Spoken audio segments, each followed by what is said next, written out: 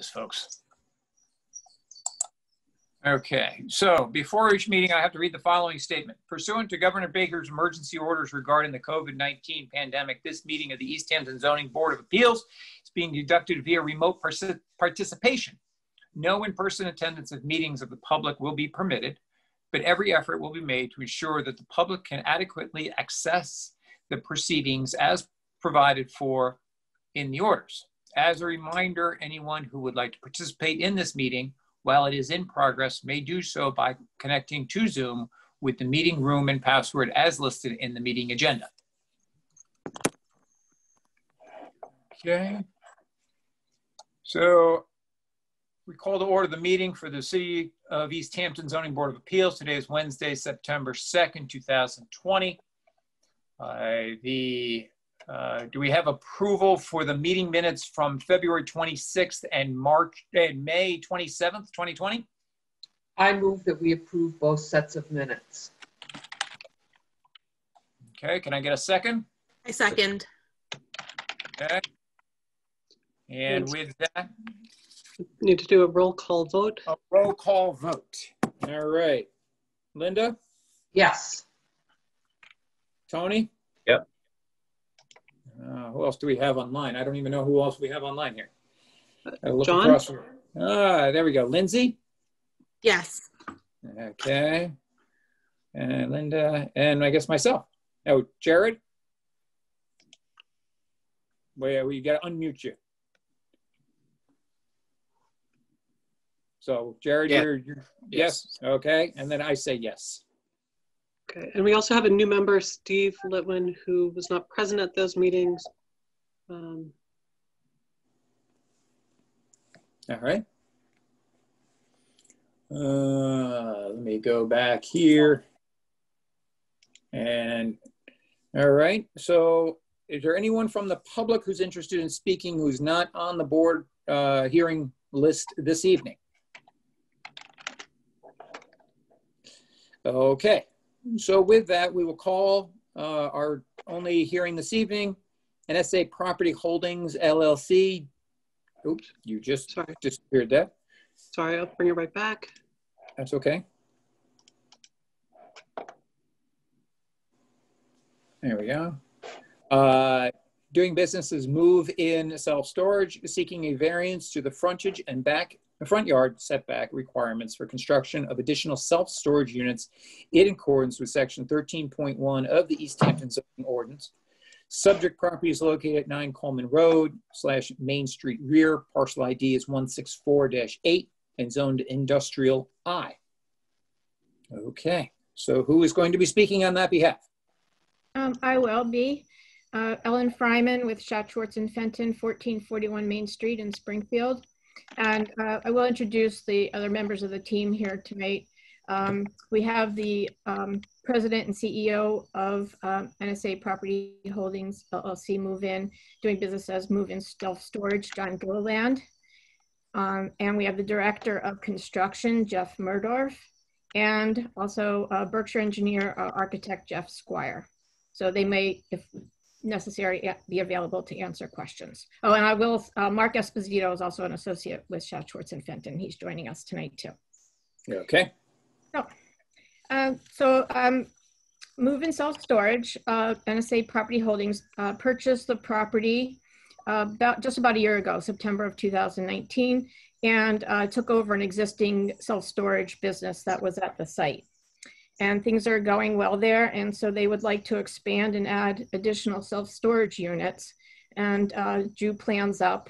And then it turns out that we have a unique situation in that the property is basically sliced in half by a town line, so that half the property is in Easthampton, the other half is in Southampton. So because of the property line, we do not have sufficient frontage in Easthampton to satisfy the bylaw, nor frontage from front yard from the building, the last building, to the street line. And Jamie, if you're able to put up the plan, we can you can see what the situation is. Yep. So we need to, this is necessitating us to be here tonight to request 2 variances, one for frontage and then one for the front yard setback. So the diagonal line across the property is the property line. And then the shaded in rectangles are the proposed new storage units that would be added.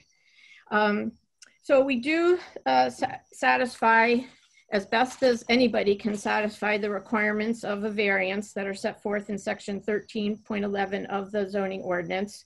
I did provide a narrative of how we do comply with and satisfy those requirements, enabling us to get these variances. And I'll just go through those requirements and how we satisfy them. So the first one is that it's owing to the shape, topography, soil conditions of the property, and it's unique to the property and not to affecting the zoning district generally. And this is a very unique situation, specific to this parcel and not generally to the zoning district. You know, the fact that we have a slice through the property of the town line. So we do meet the requirement that it's relating to the, also there we do have wetlands and on the primarily, well, you see the flagging. So it's generally on the Southampton property, frustrating our ability to develop in that area. There's also, based on the topography, it dictates where we can expand. So again, we're relating to the shape, to the soil conditions, to topography. We are here tonight for the variance. Also, a literal enforcement of the provisions would involve substantial hardship, financial or otherwise. And again, we wouldn't be able to expand if we aren't able to get the variances. We wouldn't be able to do anything because we wouldn't meet the frontage or the, you know, certainly the frontage and then the front yard based on what we want to do. And we really want to add, you know, to expand to this plan because of just making it more economic and successful for our client. So for the business. So, so we meet that requirement. Also that the desirable relief may be granted without substantial detriment to the public good. And there's really, I mean, if there's no detriment, there's already a business there. The town's already approved it. There's a special permit that allows it. So adding to that business would not be detrimental. And granting the variances is not, I mean, the town is already, you know, in their ordinance, you have what the front yard setback is and what the frontage requirement is. And but for the town line, we would meet those requirements. If all the property was in Easthampton, we wouldn't even be here. So there's really no detriment to allowing these variances because we would otherwise, you know, meet those requirements. And then lastly, without nullifying or substantially derogating from the intent and purpose of the ordinance. And again, you know, as far as the purpose of the ordinance, that you provide projects that are safe and protect the property values, protect the general welfare of the residents of Easthampton. Again, there's nothing here that would derogate in frustrating those purposes at all. In fact, in one of the cases that we cited that where they, you know, allow a, you know, support a variance in the case where the property is located in 2 towns, that case cited and said, no purpose of the denying the variance would be served here. So again, no purpose would, there would be no purpose in denying it because there would be no furthering of the intent and you know, benefits of the ordinance here. So, I think we laid out, you know, that we satisfy the requirements. And I'd additionally like to just point out that when you look at the definitions of the front yard setback and frontage, your ordinance has a diagram. And all the references to the setback are from a street line. There's nothing in the ordinance at all that refers to the distance from a property, from a town line. It's all street line. So, you know, so again, but for the town line, we wouldn't be here. And again, we do if we were, you know, if the definition was street line or town line, that would be one thing. But the fact that the definition is to street line, we do meet those requirements. We do have the sufficient frontage, and we do have the sufficient setback from the street line to the building. So, so, you know, in summary, I would say that we would, you know, there would not be anything that's detrimental to the town by granting the variance, that there's been cases that have supported a town, the ZBA granting variances in this unique situation, that we satisfy the 4 prongs, and but for that, the splitting of the property, we wouldn't be here. And we would very much ask that you favorably decide on granting the variances so that we can expand this property and be another successful business in Easthampton. And I will point out that we still do need a special permit, so that we will be back before the planning board, and we would be, you know, there'd be another opportunity to look at this project. But we need to go through this step before we get there. So we're available for any questions. Okay. Okay, Linda, what's your question? If I remember correctly in something I read, the city of Easthampton created this building lot, correct? During a subdivision? There's a technical note. There was an A&R that was approved by the planning board in 2011 or 2012. And that separated the property, because originally it was developed as a planned business development that included the property to the north, which is 422 Main Street. The A&R subdivided the lots. I'm not sure if it was 2 lots under common ownership at the time, but the A&R in 2011 or 2012 reconfigured the lot lines so that way all of the buildings were, all of the self-storage buildings were on one lot, and all of the remainder of the businesses were on the other lot. So we actually created this problem, the city. I don't normally like granting variances so that a development, your only access is in another city, because the city of Easthampton is required to provide police and fire, and in some cases, school buses for kids. But in this case, we are so close to the Easthampton line, and there are 2 roads there. I don't have a problem with these variances because you can get there from here. Mm-hmm. So our access is in Easthampton, so. Correct. And now the property that you are accessing through, that is the current Verizon building or whatever it is there? Right, and there's an easement. There's an easement for access. Okay, I just want to make sure there's a existing easement in place for that access to the property.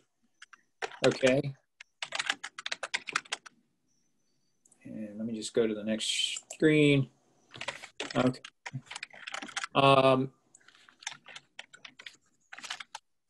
And you're meeting all the wetland requirements, setbacks, everything like that.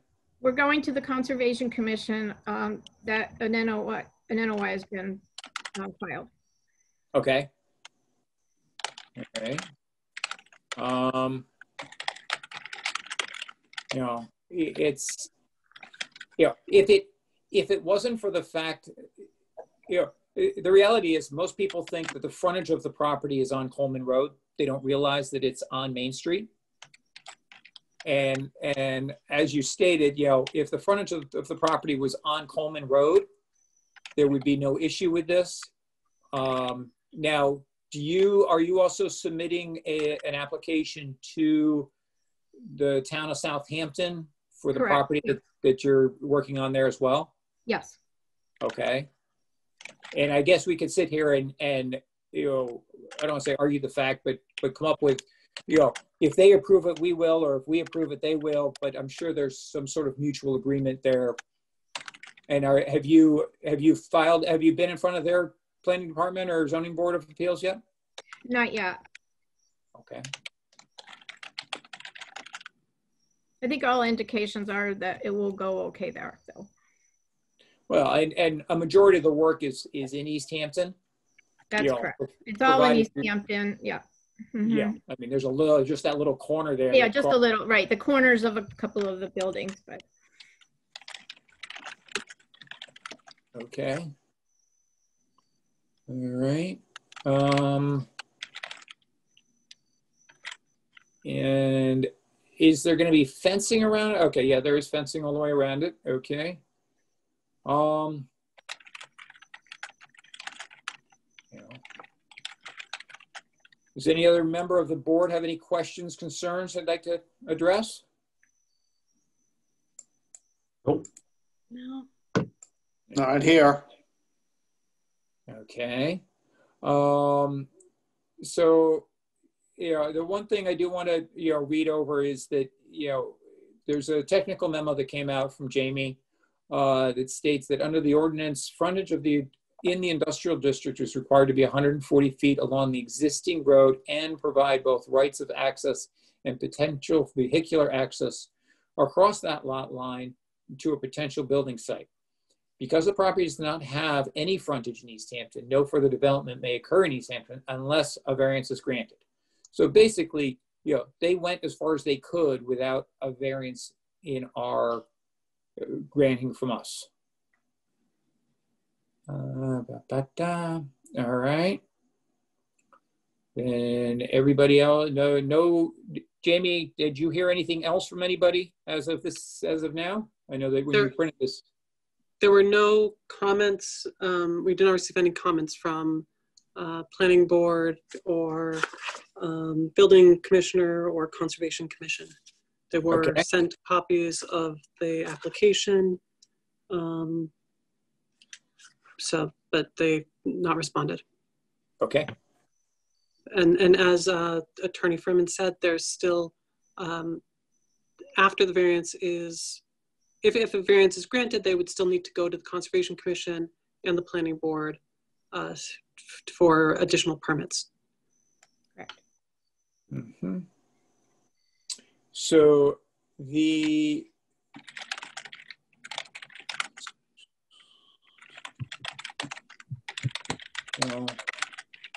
I guess, you know, is there any other, you know, does anybody else have anything they'd like to say concerning this before we close the public part of the hearing? As far as the bike path goes, is that fairly close to that? It is, but it doesn't affect the bike path in any way. You can see the bike path travels all the way along the, what is that, the southern portion of the property? Am I correct in that orientation? Just concerned with pedestrians and the public in general. I John, think. if I may. Oh, who's that? Just John Gilliland. I'll just say something just quickly. We surely would appreciate a positive vote tonight. And what we're trying to do is provide an office here. The part of the long building that you're looking at, the one closest to Coleman Road, that will be an office at the end of that building. We want to provide an office there for people who want to come in when we can, obviously, but come in and conduct business face to face. That's the goal here. Plus the fact that we need to put in some more self-storage. We are actually full with this facility, over 95% full. So we have more demand that we would like to supply. So we'd appreciate a positive vote, and thank you all for your questions and your time after dinner tonight. Thank you. Yep. Okay.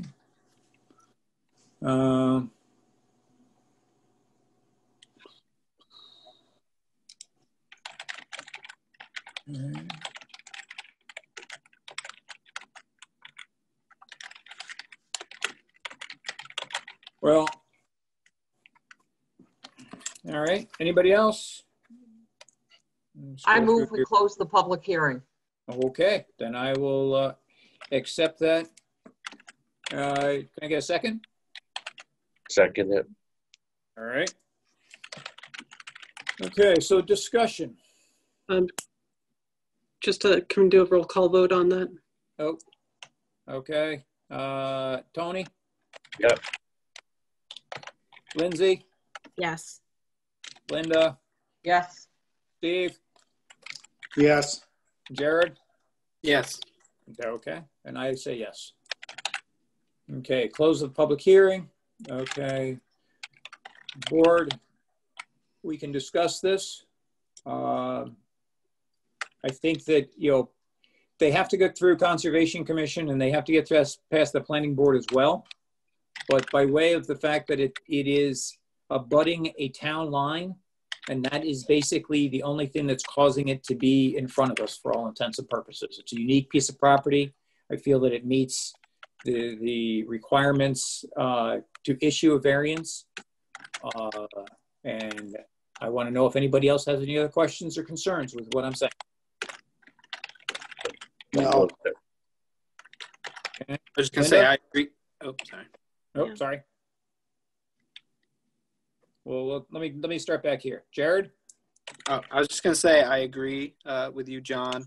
I think the underlying purpose of the frontage and the other requirements are met here, given the layout, with, you know, where it's located next to the road. And the only issue here is the town line. So I think that meets the requirements.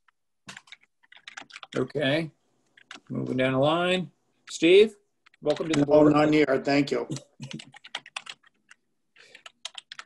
You know, one day we'll be able to have meetings in person and we'll actually know what people look like. But, you know, until then, we'll all just be pixelated pieces of ourselves. Okay. Linda, you kind of stated it coming right out of the gate. Anything else you'd like to add? Nope. Okay. Lindsay. Nothing to add. Okay. And Tony. I'm good with it. Okay. So my thought is we do have to put a couple, you know, clauses, provisions, whatever we want to say in the approval, in that, you know, it needs to pass the approval of the Planning Board and the Conservation Commission, as well as the town of Southampton, which I don't think is unreasonable on anybody's account. Right. And provided that all happens, then I don't see a problem. So let's go back and find which screen I'm on here. Okay, we go here. John, do you want me to put anything else on the shared screen, or are we done with that for now? I think we're good with that. I learned that if I zoom off my iPad, I can use my regular computer to read everything up in full. Yeah. All right. So was that John, was that a formal condition that you were proposing, or was that I'm discussing it, and I will put it in our formal, and I'm going to kind of try to put it all in one big word here.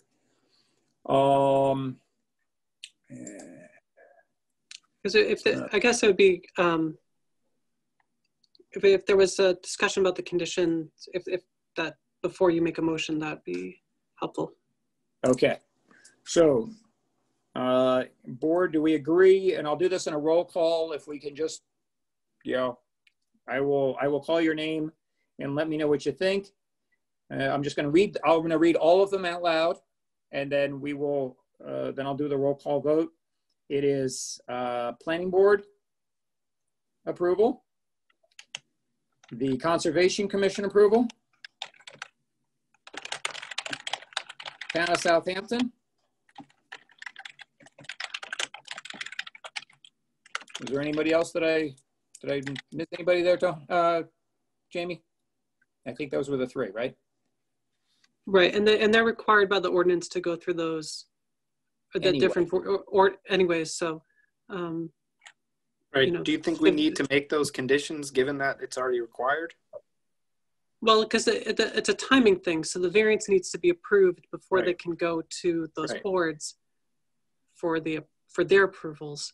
Right. So if you condition Variance it, if you condition it on those approvals, then they won't have the variance in place. True. So Okay. I don't think the conditions. So with that said, then I guess we can't put in, we can't put Right. those Right, provisions we in. have a chicken and egg situation. Yeah. Yes, we do. Okay. All right. Then let me pull back up. You were very kind in getting all those. Let's go back here. So I will make a motion that we approve the request for a variance. Well, we have two variances, or is it a variance and a special permit? Two two variants. variants.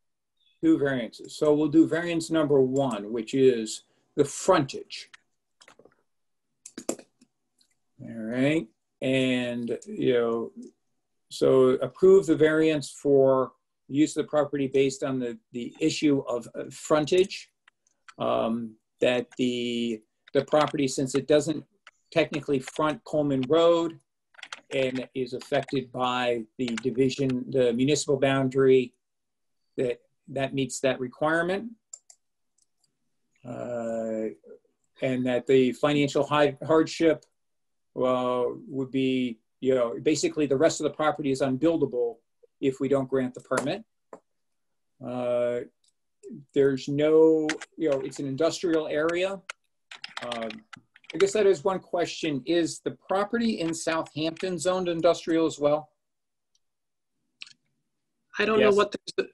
know what their zoning is, and frankly, it doesn't really matter to Easthampton what their zoning is. Like just because their zoning doesn't really affect us, and even though we border it, so Mhm. Their Okay. problem. it's sort of like if it was zoned residential in Southampton, that's not the Easthampton's concerns, that's the applicant's concern. And if they needed to get a variance to that from Southampton, then that would be on their. Yeah, judging by the things around it in Southampton, I would say it is in zoned industrial. Is it zoned industrial, Eileen? Jeff, is it? Jeff, It's highway business. Yeah, so it's not industrial, but it's the next step in the line. Okay. All right. So number three, the desirable relief may be granted without substantial detriment to the public good. I feel that we've met that requirement because we're, it's permitted in an industrial zone, and this is an industrial zone. And without nullifying or substantial derogation from the intent or purpose of the ordinance, there again, it is industrial property, and the only thing that's holding it back is that it doesn't have frontage in our town or city, whatever we are these days. Okay, the front yard setback. So Jamie, do I need to approve that first one? I think if you just make the discuss the findings as presented to the board, and everyone's agreement that those are that those findings are valid, then we can go to the variant. We can approve the variances in one vote. Okay. All right. So then moving on to the front setback. Then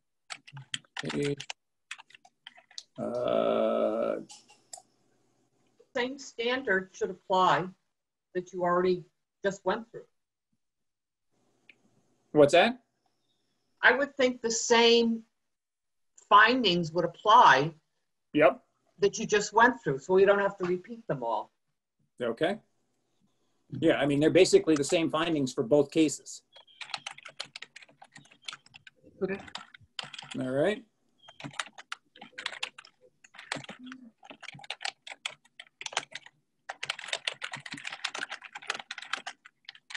Okay. You need more information, Jamie? That's good. Okay, can I get a second? I'll second it. All right, Tony seconds. All right, we'll roll call vote. Start all the way at the end here. Scroll across. Jared? Yes. Steve? Yes. Linda? Yes. Lindsay? Yes. And Tony? Yes. And I say yes as well. Right. All right. Thank you, everyone. Appreciate that. Well, Thank you so much. you're very welcome. All right. So, obviously things are moving a little slower these days because of COVID, but we're trying to get things written up and out as timely as we can. Do you have an appointment with the Planning Board or Conservation Commission? We were told that we could submit our application just based on the approval. So because we'll have time between our submission and the hearing. So, so we're going to be able to move forward. Okay. Based on your vote tonight. Okay. All right. And Jamie, obviously those applications are going to come through, the Planning Board will come through your office anyway, so you'll be able to say that it did get approved. Correct. Okay. Yep. Are we still looking at a few days to get it written and then? Yeah, I think it's, we generally say about 2 weeks to write up the decision, and then there's a 20-day appeal period after the decision's filed with the city clerk. So. Okay. All right. And you'll be notified And on we'll that? get it, we'll record it. And we'll, so. Great. Okay. Know the deal. Okay. Any other questions? All right. Well, we thank you for coming or being here this evening. Thank you again. All right. Thank Thank you. Okay. Have a good night. Have a good evening. You too. All right. Board, Bye-bye. if you can stay on. Well, I make a motion to adjourn. Before, can I interrupt? Yeah, of course. So we had scheduled the next zoning board meeting was supposed to be September 23rd. We have not received any applications, so that meeting will be canceled. The next meeting will then be October 28th, the next scheduled meeting. Okay. And I will let you know if anything comes in. I'll let you know by email, couple weeks notice, and just poll everyone just to make sure that that date is still works for everyone. Okay. Also, I don't know if everyone had a chance to meet Steve Litwin. He's our newest zoning board of appeals member. Hi, Steve. Hi. Nice to meet everybody. I apologize for being a little late into the meeting. I could not get on through my computer. I was having issues getting on Edge. I could not connect. So thank goodness I had my phone as a backup. So by the time I got that booted up, it was a few minutes into it. So again, I apologize, but I want to thank everybody for letting me being part of their team. Seems like a great team, and I'm certainly anxious to help in any way I can. I've worked for Daniel O'Connell's Sons for 36 years. I was their safety director. So if I could offer you any input in that area, I'd be more than happy to help out. Oh, welcome. Thank you. All right. So with that, we will see everyone again in this lovely little world of pixelation October 28th, because we're not coming back to the office anytime soon, as they say. Nope. Although, Jamie, you're sitting in your office, so.